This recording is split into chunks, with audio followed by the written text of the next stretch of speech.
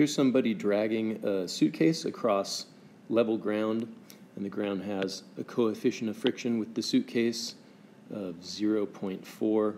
So a force of 100 newtons is applied at an angle of 30 degrees, and that pulls the suitcase a distance of 15 meters. We want to find, first of all, the amount of work done by the applied force. Work is the dot product of force and displacement, but the result of that is work is equal to the magnitude of the force times the magnitude of the displacement times the cosine of the angle made between those two vectors.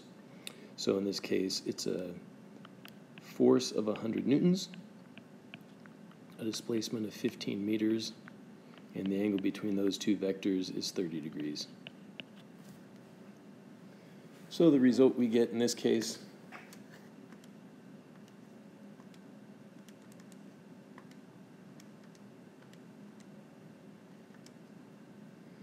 is about 1,300 joules. The amount of work done by the normal force is also the magnitude of the normal force multiplied by the magnitude of the displacement times the cosine of the angle between those vectors, but that's 90 degrees, and that gives us 0 joules. The work done by the friction force is the magnitude of the friction force, which is mu n, multiplied by the magnitude of the displacement times the cosine of the angle between those vectors, which in this case is 180 degrees. So this part of the calculation is just going to give us a -1. Now we need to make a substitution for normal force. Let's look at the free body diagram and make sure. Your instinct might be to substitute mg for normal force, as we often do, but that's not always the case, so let's make sure.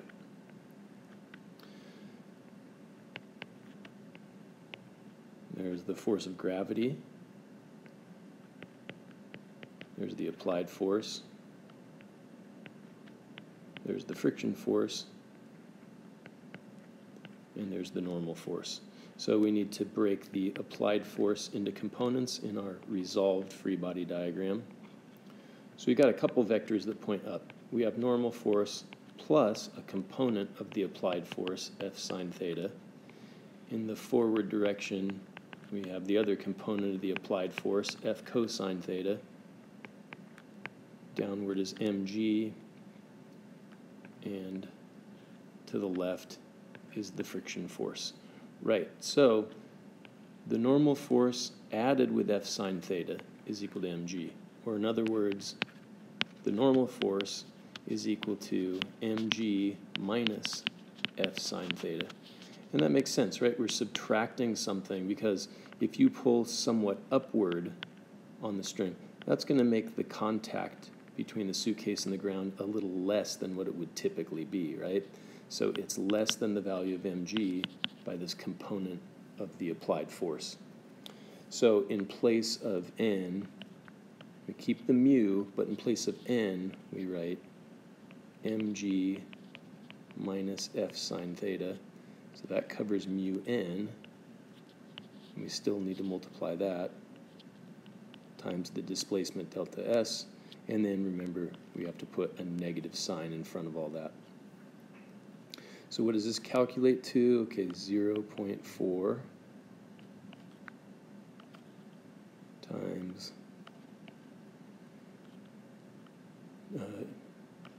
20 times 9.8 minus 100 times the sine of 30. Well, sine of 30 is 1/2. And then all that multiplied by 15. Of course, this 20 is kilograms, and the 9.8 is meters per second squared, and the 100 is newtons, and the 15 is meters. Kilogram meter per second squared is itself a newton, and the newtons minus some other newtons is newtons, and newtons multiplied by meters is joules. I think at this point we need to grab a calculator and see what we get. Now we can do 100 times 0.5. That's easy. That's 50.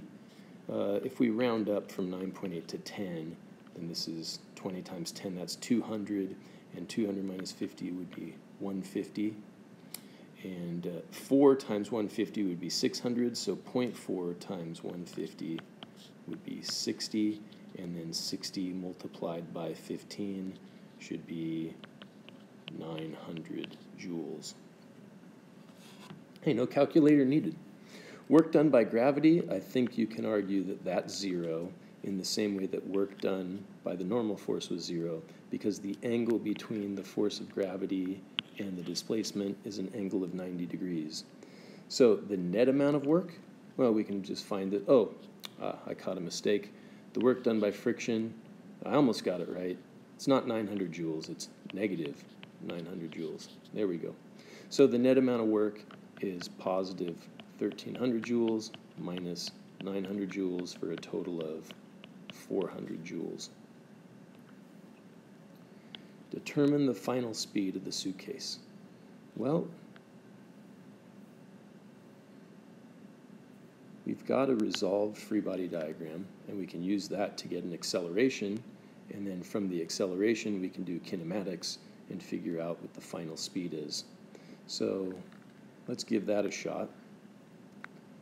It looks like the net force is F cosine theta minus the force of friction. F cosine theta is in the direction of the acceleration. Friction is opposite the direction of the acceleration. So we can say MA is equal to F cosine theta minus mu n. But remember, n is mg minus F sine theta. So our acceleration is F cosine theta minus mu times mg minus F sine theta, all divided by m. Let's plug in the numerical values. So A is 100 times the cosine of 30 degrees minus 0.4. Let me double check that. Yep, that's right. 0.4 times 20 times 10 minus 100 times 0.5, all divided by 20. I believe cosine of 30 is 0.866. So we have A equals 86.6 minus, that's 200, that's 50, so that's 150, so that's 60. So 86.6 minus 60, all divided by 20, or 26.6 over 20, or 2.66 over 2, or 1.33. And we're assuming the units are meters per second squared, although I skipped plugging units into my work. So we have an acceleration, we have an initial velocity is 0, we're asked for a final velocity, and we also have a displacement of 15 meters. So final velocity squared equals initial velocity squared plus 2 times acceleration times displacement. So our final velocity is the square root of 2 times 1.33 meters per second squared times 15 meters.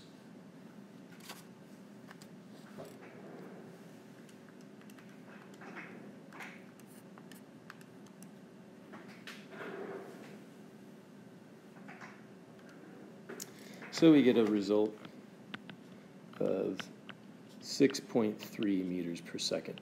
Now that's pretty fast. That's getting close to 15 miles per hour, which means this person is sprinting pretty quickly by the end of that 15-meter pull. So the numbers might not be entirely realistic, possible, but at the very least, this is another problem that provides good practice in calculating work for various forces. What we'll find in the next approaching lesson is another way that we can find the final speed if we've already calculated the net amount of work. So here's a preview of coming attractions. There's something known as the work kinetic energy theorem.